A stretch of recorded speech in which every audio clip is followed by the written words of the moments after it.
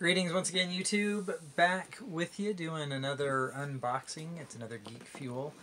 First, let me show you my geeky t-shirt. This was not from a subscription box. This was a Five Below. We got the shirt at Five Below from Poltergeist. It says they're huge. So, pretty cool. Wore this shirt because it's now November. It's the 4th of November. I'm thinking this might be a spooky month, spooky Halloween kind of themed box, possibly. Now, I just posted a loot crate the other day that we got at the end of October, and somebody said that was actually the August crate. So who knows how far behind Geek Fuel is in comparison, or I don't know if that person was right or not. But anyway, so I took a chance wearing kind of a spooky shirt in the thoughts that maybe there'll be some spooky items. So we'll bust it open. My wife has already cut the tape, and we are going to go ahead and pull out the items, see what all is in here, and then we will show you the items with like a flyby. So bear with me one. Alright, hold on. Alright, let's having some technical difficulties with the box, but we do have it open now. And it does look like there are some scary things in here. So let me pull out this first item. Is from, it's a moonoids. I don't know what it is, but I don't know what that is. Yeah, that's something that I haven't seen before. But it says it's Green Goblin, so it's a Marvel collect them all vinyl figures.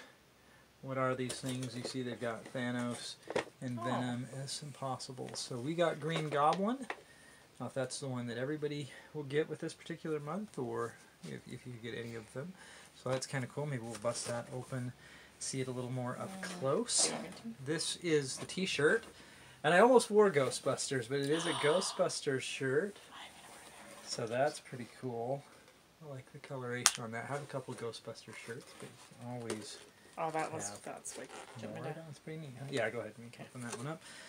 We've got this Monster Squad sticker, decal, wall cling sort of a thing, and then this is pretty neat. This is the pin pals for this month, and it is from Friday the 13th. You've got Jason there. It's from the NES game. The backing of it looks like an NES cartridge, and that's what he looked like in the game. He has a really kind of blue mask that looks like a scene from the NES game there, but the little pin gives it a better look at him. And the design of the back of the card that it's on kind of mirrors what the NES cartridge looked like.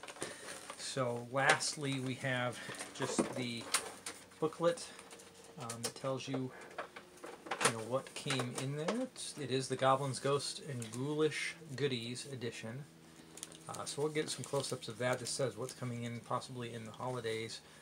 Super 7, Masters of the Universe, Gremlins, Disney. So some cool things possibly coming. Let me get this stuff set up a different way and show it to you in more detail. We'll go through more of the pamphlet as well. I'll move to that point. So here is another look at these items. I'm going to have to maybe change the lighting. It's not looking real great here, but got them laid out here. Give me 1 second. Alright, so here is the shirt, Ghostbusters. As you can see, pretty cool kind of retro color to it.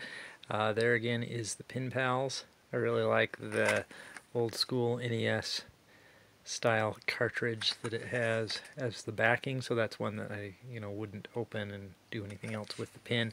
Back to the Mondoids actually they're called. Here's Green Goblin. He sits on his little jet thing, scooter deal. He's pretty cool. I was going to read to you the back here what it says on these. It says, what are these things? They've come from the planet Mondoida to make friends and eat snacks. Too bad their true form is just too gross to look at. That's why they've taken the forms of humankind's favorite pop culture icons. They just don't always get it right. They're Mondoids. So you could have gotten him. And it shows they have Venom and Thanos as well, which actually would have probably either one of those maybe been a choice above Green Goblin for me personally, but that's okay. It's still really cool. Monster Squad. We'll look back again through the catalog. So yeah, it looks like you could have got. Well, there's one of two, so the only other option would have been Venom. It looked like they would have given you a chance to get Thanos. It says that was $20 value, $25 on the T-shirt. $3 for the sticker, and $10 for the pin pals. And that was everything that was in there.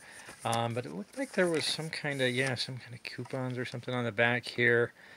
It's talking about how you can just go and get some items from them without subscribing, and also a customer appreciation bonus here, valid on certain products there, so you get some percentage off for doing that. And it says the next for the holidays, Disney and Mondo, a $50 value. That's the next one that'll be coming. So.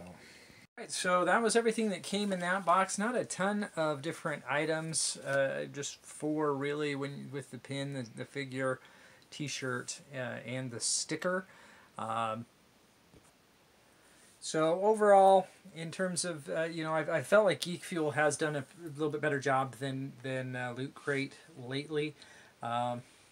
This one, it's cool that it was spooky stuff, like I had kind of thought maybe it would be. Not overly impressed, just because nothing really jumped out at me. It's great. My favorite thing would be the pin, but again, you're not paying $30 for that. T-shirts are always cool. I have a few Ghostbusters ones, and again, I wouldn't spend more than probably $10 for a t-shirt, even if they tell you it's more. So anyway, thanks as always for watching. Please subscribe to the channel. Let me know if you are doing Geek Fuel or Loot Crate or any other subscription box. If you're doing unboxings, reviews, things of that nature, I'd be happy to subscribe back to your channel, check out your content. But other than that, really just hope that you have yourself a great day, and thanks again.